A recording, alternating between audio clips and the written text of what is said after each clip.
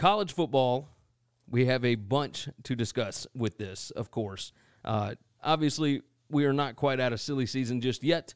A lot of coaching changes, a lot of transfers, all sorts of stuff. We have not hit National Signing Day, the old school National Signing Day. First thing I want to talk to you about, Houston quarterback D'Eriq King transfers to Miami to play for offensive coordinator Rhett Lashley and head coach Manny Diaz. I want to know, do you think that he can make them good? No. Well, he can make them better than they were, okay? Because I do think he's a really good quarterback. I don't understand this move at all. I don't understand what he was thinking. At Houston, 2 years in Dana Holgerson's system, in the American, they could compete this year for the American title, win a championship and a conference championship, and be in a New Year's Six bowl. They are going to have that ability with him as the trigger man if he could convince some of those other guys that did the same thing that they were all going to redshirt and come back. And I think he's the linchpin of that. Going to a place like Miami, I don't get it all. They're not close to winning anything. Well, if you think they're a quarterback away, that's wrong. What I was going to say. I thought maybe this past year, if they had a competent quarterback, they could have won a lot of those games that they lost. But it wasn't just quarterback play. A lot of it was those guys. But I wonder how much having a competent quarterback would have changed them basically just quitting in a lot of these games. They probably wouldn't quit. Like, would they have gotten blown out by some of these teams if they got dusted? Probably not. But I don't think it changes much in the win-loss column. And it damn sure doesn't have them competing for the ACC. You might be right about that. Looking at their 2020 schedule right now, they play Temple to start off with, and if they ain't careful, Temple will beat their brains in. That's right. That's right. It's in Miami. That's an opponent that knows King. And they're not scared of him. They've already played him. You're right about that. They play Wagner second. They play UAB third. Looking at the schedule, if things go the way they should, they'll be 3-0 before they go to Michigan State.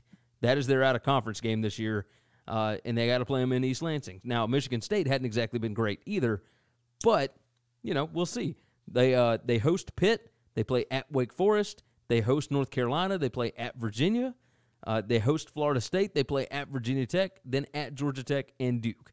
Look, the ACC, and especially their division of the ACC, it's not great. All right, It's not very good. There's a lot of winnable games there, but I just don't know. They did not look like a very cohesive team. I don't know if I'm sold on Manny Diaz being a good head coach yet. Yeah. They have talent in Miami. If you're not getting talent in Miami, shame on you. But I don't know that they were a quarterback away from being good. I was shocked that that's where he landed. I agree with you. I was shocked as well. Like I said, maybe with a competent quarterback, maybe it gets the rest of these guys to buy in. But this is a one-year thing. Like, they are still going to have to develop a quarterback. I'm curious what they look like under Rhett Lashley. Lashley, other than his stint at UConn, everywhere he has gone, he has been running somebody else's system, right? So he was under Gus Malzahn at Auburn. That's Gus's thing. And then he was at SMU last year with Sonny Dykes, and that's Sonny Dykes' offense. So what is he going to do on his own with a guy that knows nothing about offense? I'm curious. The next topic, Dave Aranda is the new head coach at Baylor. We haven't had a chance to discuss it yet. Today, he hired Jorge Munoz from LSU as his OC. Munoz, we talked on the show and assumed that he was going to be the guy to take Joe Brady's spot. Yeah. Now, my buddies down at LSU tell me that it's still in flux and LSU could hire him back, depending on money and everything else. Now, if Baylor wants to pay somebody to be an OC, they can afford it. I mean, they were paying Matt Rule, close to $7 million a year. Right. But, I am curious. He is from Louisiana. He is from down there. He was the offensive coordinator at Louisiana Lafayette. How much does home matter here? What do you think of the hire? Well, the hire of Aranda, how's that? I'm proud that Aranda got a job. Yeah. And I know that I didn't want him to take one. I wanted him to be Brett Venables and totally happy being a DC the rest of his life. That's a selfish thing. The man's wanted to be a head coach for a while, and I knew he's not leaving for one of these lower tier G5 jobs. Yeah. Like, he's not taking a massive pay cut to be a head coach with no security. At LSU, he could be the DC forever there, and him and Ed Orgeron could have made this run for the rest of their life if they want it.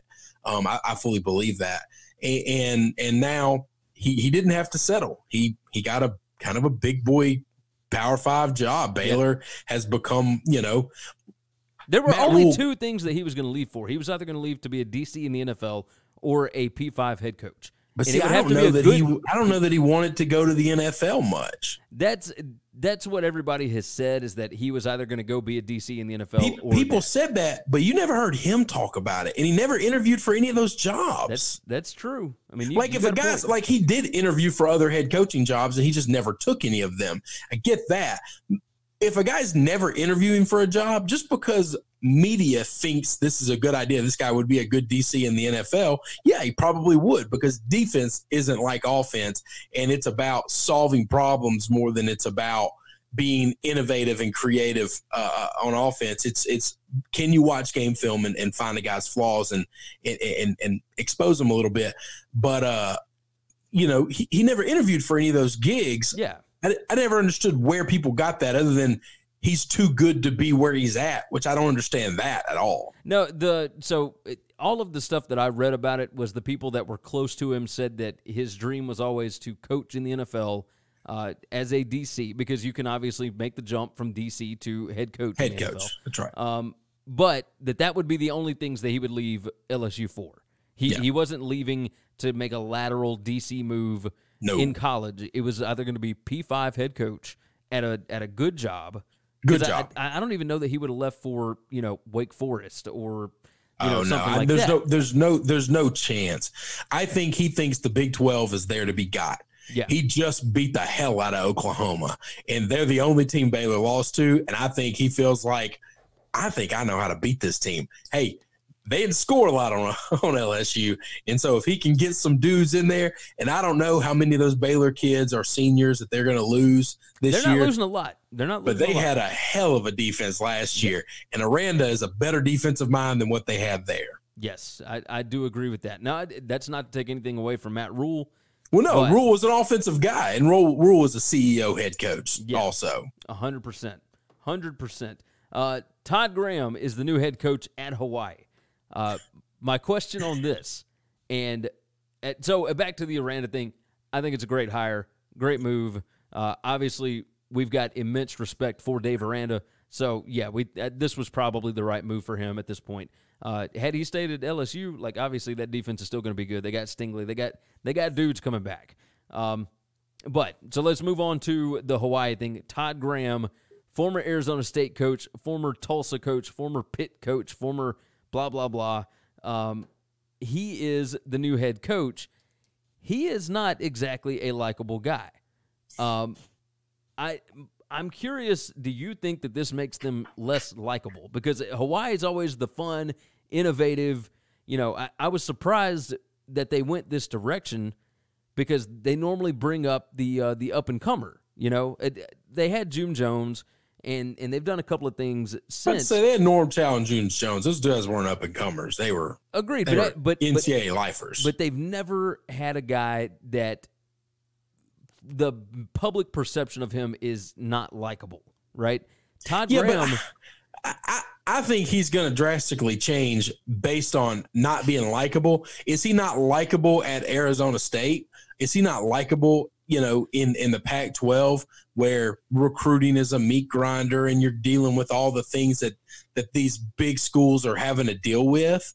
All the media pressures, they're not there at Hawaii. Nobody's showing up for his press conference at Hawaii, and the media's not grilling him on why he went for it on 4th and 7 instead of punting. No, those questions aren't going to. So who's not going to like him?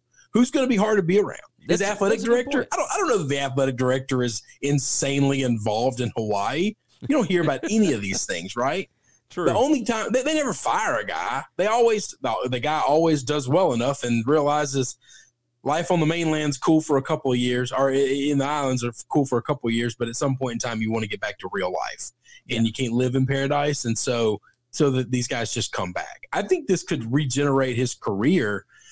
And I always question the not likable thing. There are certain guys that are just not likable. Jim Harbaugh and Urban Meyer and Nick Saban are not likable people. That's a good point. They're not. And that is unified across the board. Nobody can argue against that. If you say they're likable, you're lying and you're biased. But other than that, I don't know who's not likable.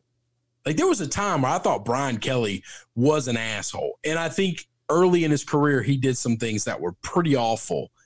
But I don't know that today he's not likable. So, and he stayed at the same job. You might be and right. Not a lot in his life has changed. So, you might be right about that. I'm very curious how it's going to work out. Obviously, like, the guy has a knack for picking assistant coaches. Two of his OCs while he was at Arizona State, Mike Norvell, Billy Napier, we know the track record on those guys. Pretty damn good head coaches, pretty good. They learned under him. I think was Malzahn at Tulsa under him? I think so. I think so. But Malzahn was already kind of a thing before he got there. Malzahn was a high school phenom. He had been at Arkansas before that, but I was about to say under Petrino, right? Yeah, no, under Houston Nutt. Yeah, that's right, Nutt. I'm sorry. So yeah, that's going to be interesting. So let's go ahead and move on here.